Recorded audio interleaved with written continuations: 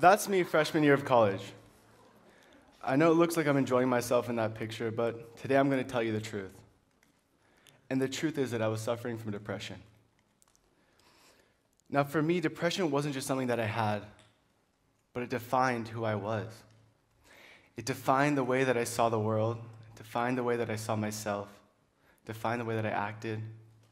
It forced me to believe that my life was worthless, that there was no light at the end of the tunnel, there was no getting better, and that the only way I could survive was by ending my own life. This is Ben. Ben is a 26-year-old clinician from Padere, Northern Uganda. Ben is also a former child soldier. At just 9 years old, Ben was abducted from his family and forced into war. A war filled with rape, murder, forced cannibalism, and struggle. I'm telling you about Ben because it's Ben and his story that saved my life. When I met Ben in Padere in the summer of 2012, he was the only clinician working at a small clinic. Ben was working 16 to 18-hour days. He was paying for some patients out of pocket. The guy was barely sleeping. He was barely eating. He was devoting every single part of his life to serving his community. And when I asked Ben, why don't you go somewhere you can make a better life for yourself, make more money? Ben told me that he couldn't. That when he graduated clinical school, he realized the potential that he had as one individual to make a huge difference in the lives of his people. And when the opportunity presented itself, it wasn't an option for Ben. It was his responsibility to go back and serve his people. So here you had Ben, someone who suffered unimaginable struggles, had his livelihood torn from underneath his feet, and fought for his life all the way through. Ben's life meant something to him. Then you had me, who, despite having an amazing life, wanted to throw it away like it was trash. I wanted to throw it away because I didn't believe in my own potential, because I didn't think that I had a reason to be alive. Ben proved me wrong. Ben showed me that you can come from the darkest depths. It doesn't matter where you are, but you can rise out of it, and you can make something of yourself. I started to believe this a little bit, but it didn't really make sense to me until I watched Ben perform surgery. For 1 second, I want you to imagine needing surgery. Then imagine a clinician operating on you by candlelight while you lie on a rusted wire bed frame.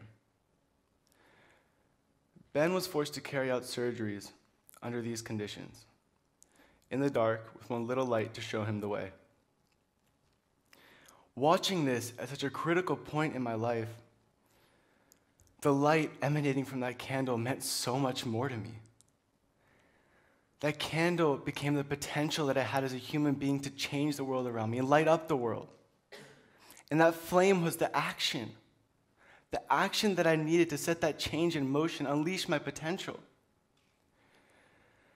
Now, given I didn't really know how to do that, I did the best way I could. I joined up with Ben and 5 other clinicians from Northern Uganda, and together we founded the Northern Uganda Medical Mission, an organization that focuses on addressing the issue and the darkness that is healthcare in Padere, Northern Uganda. We founded NUMEM with the inspiration and the belief that every single person in this world deserves a chance at realizing their own potential.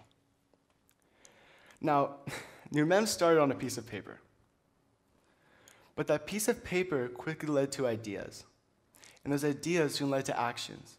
And before we knew it, we had established partnerships, we had created a website, and built a business plan.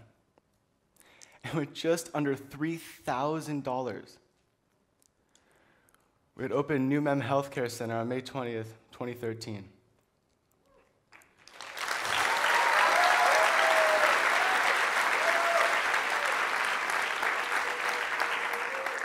Now, at NUMEM Healthcare Center, we don't use candles. we have solar energy. At NUMEM Healthcare Center, we have hands-free washing stations where there's no running water. And at NUMEM Healthcare Center, we brought the first working ultrasound to a district of over 240,000 people.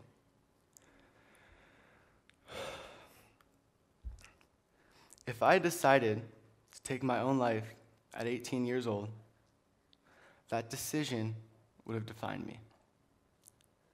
Conversely, it was my decision to live and my decision to ultimately give life that defines who I am standing here today.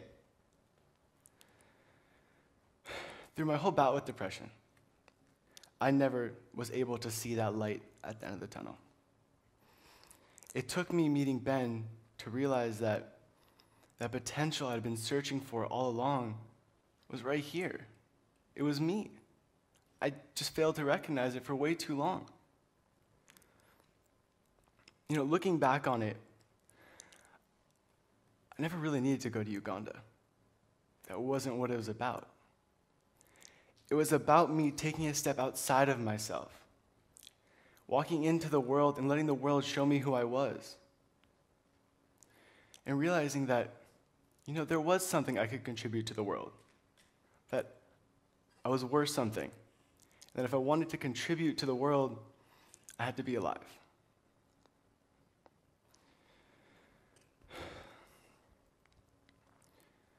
Now, I don't want you to have to wait like I did. I want you to realize right now that you have so much to offer the world. And believe me when I tell you that somebody out there needs you. That you may not know them today, you may not know them for 10 years.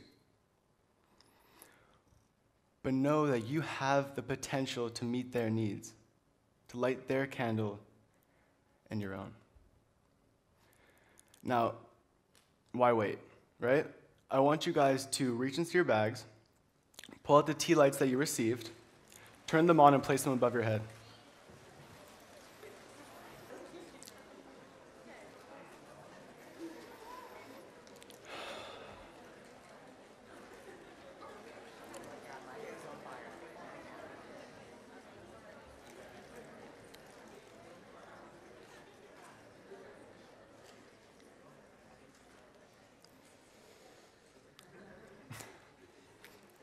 All right, just take a second and look around.